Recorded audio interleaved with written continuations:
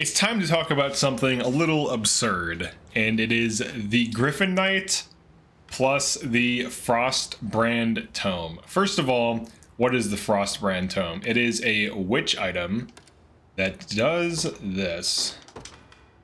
So, for 2 passive points, you get Ice Conferral, activates with 4 allies' physical attack, an active one, adds magic, damage, and freeze to the next attack, 50 potency. So it's basically magic conferral, but it also freezes.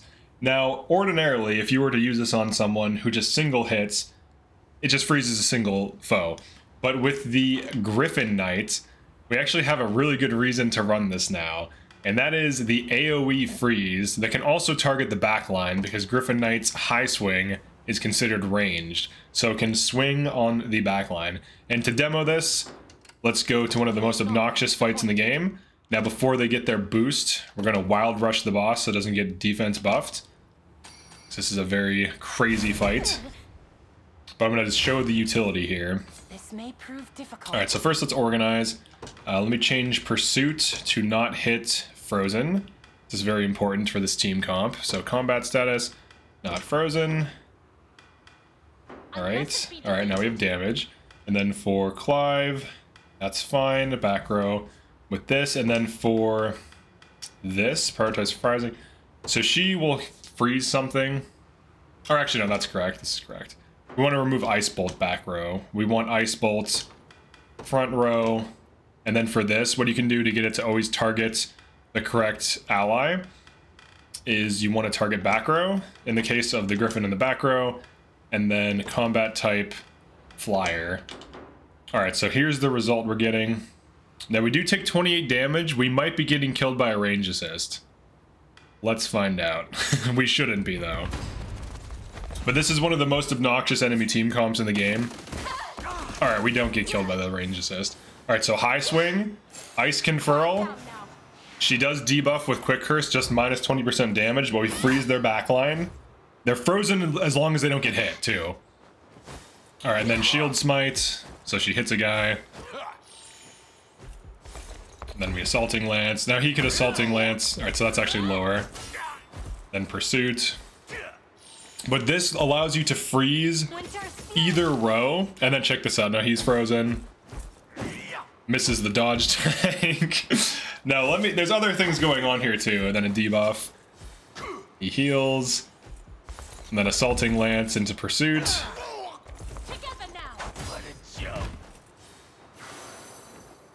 Wing Rest, and then they catch a heal from the support.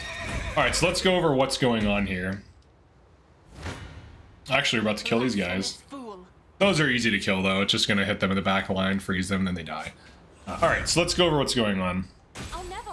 So how does this work? Because Gryphon Knight has low initiative, so it needs a specific thing. So here is the build. Now, the Baroque Axe, this was during a chat sabotage run where people were super chatting me to run terrible things, so you'll have a better axe. You pretty much should run the best axe you have access to.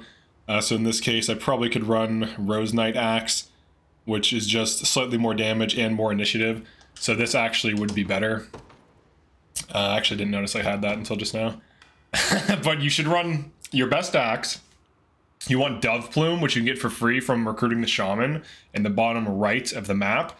And then you want to get the Frostbrand Tome, which you get from visiting the Witch's Tower. So I'll show where everything is, but this is the basic setup is these two, and you freeze the backline.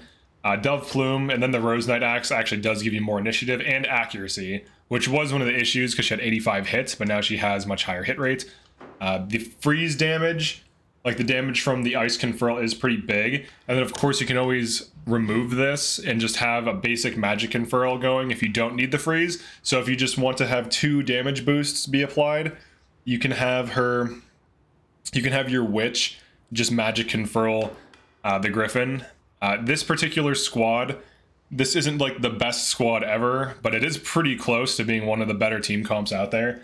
Now the only issue really are archers and true hit, but this can Holy Guard with like Holy Knight Shield, so you can just give yourself some kind of tanking, block an attack. So there's different ways of dealing with problems. but Pursuance, Bracelets, plus this is a completely different combo. This is the key of the video here, is this combo here. This gives you initiative as well, usually a little bit more to freeze other backliners, like other mages and stuff. But essentially what we're doing is we're stacking initiative on an AOE unit who can attack the backline and then applying a freeze debuff to them, so that we freeze every single backline no matter what it is. And you can also change what she attacks. So if you want to high swing something else, you can do that. Now you unfortunately cannot use the the ice conferral twice, because it does cost 2 passive points. And essentially the witch only has 1 plus another one from Lapis Pendant. So if we could multi-high swing and multi-freeze, you could just freeze the front and the back row, we would. But at the very least, you get to ice bolt a single target to freeze it. So you can ice bolt whatever target you want, really, and change that target, and then you get to freeze an entire row. So you basically get to freeze like 2 to 3 enemies, maybe 4, if you hit up to 3 with the AoE attack. So pretty interesting combo. I think like we were kind of figuring this out on chat, like on this live stream. Someone was like, wait, does this work with multi-hit? Like someone asked that question. So then we tested it, and then it does, and that kind of is how this was produced, through like collaboration of just like curiosity and seeing what works. But this is a pretty good build, actually. This gives Gryphon, I think, at least a place in like high A tier, maybe even S tier in the demo, because freezing anything, like you have to understand, like some of these enemy team comps are really ridiculous, like the backliners. So being able to just target them with super high initiative and freeze them before they can even do anything just gives you such a huge advantage. Then combining with anything, you know, like Assaulting Lance, Shield Smite, Spiral Sword spam, Pursuit spam, just combining basic things allows you to clean up and kill. And also you have really good cav damage, you have really good magic damage from this, you have kill repeats from Assaulting Lance triggering, you have a lot of actions through this unit. She can also run Lapis amulets so that she can spam Pursuit more, and then also she can Holy Guard, and of course she can always accelerate herself if that's something you need. So if something moves before her, she gets initiative plus 20, accuracy plus 30. But pretty good team comp, pretty fun. You can directly dive bosses, as you can see here. So like, we almost have the kill already just from this. Now they're about to get hit with a buff, but let's just see where this plays out. Let's just see how this plays out.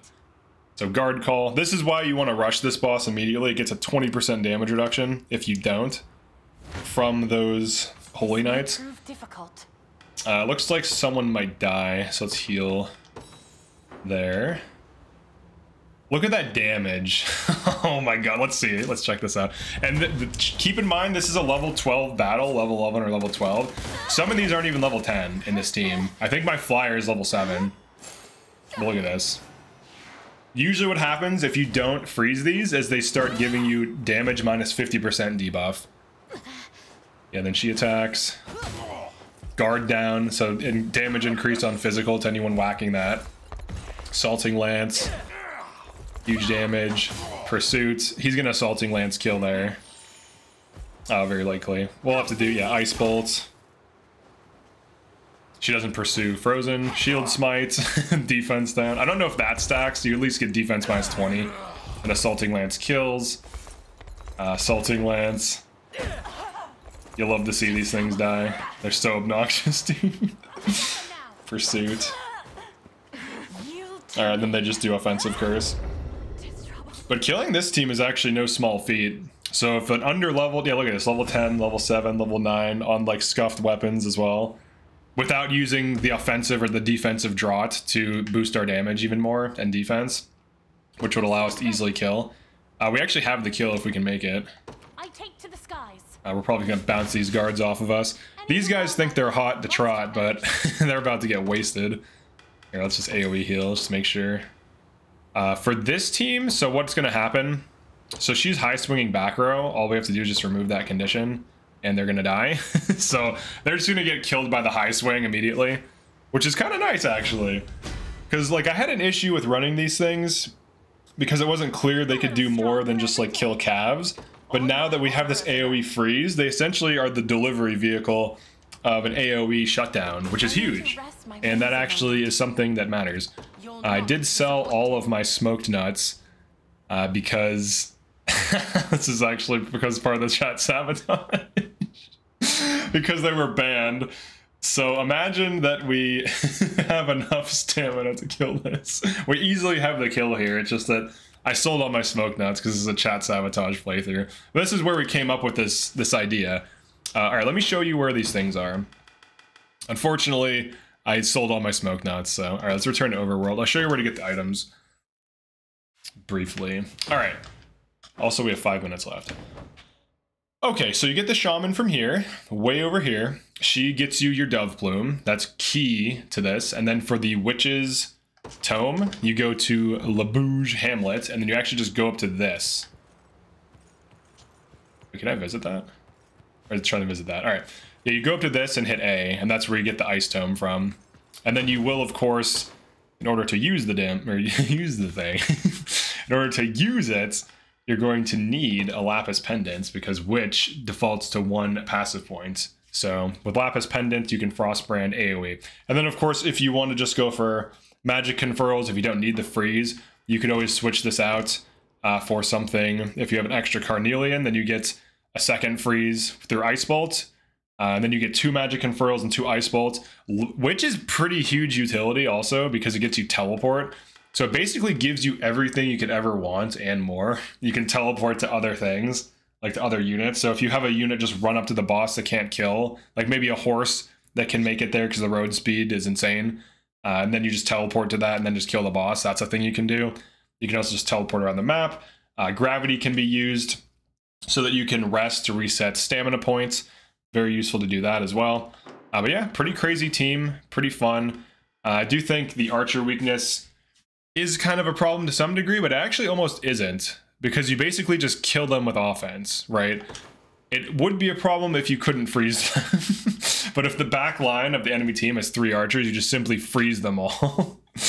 And then if they have like an enemy tank that's trying to block, you can also freeze that. But the only thing that could happen is if let's say there's like a guard in front, like a fighter or something, and 3 archers, and one of the archers gets blocked by the AoE, so 2 get frozen and then the guard gets frozen, you could have the witch target unfrozen and backline to freeze that, to like spot freeze them. Then you might eat an arrow though, so that's the thing that gets suspect. But in that case, you could drop a lane, or sorry, Clive, and sub in like a lane or something for arrow guard, because if it's just 1 arrow getting through, you just need someone to block. Also, she can block it too.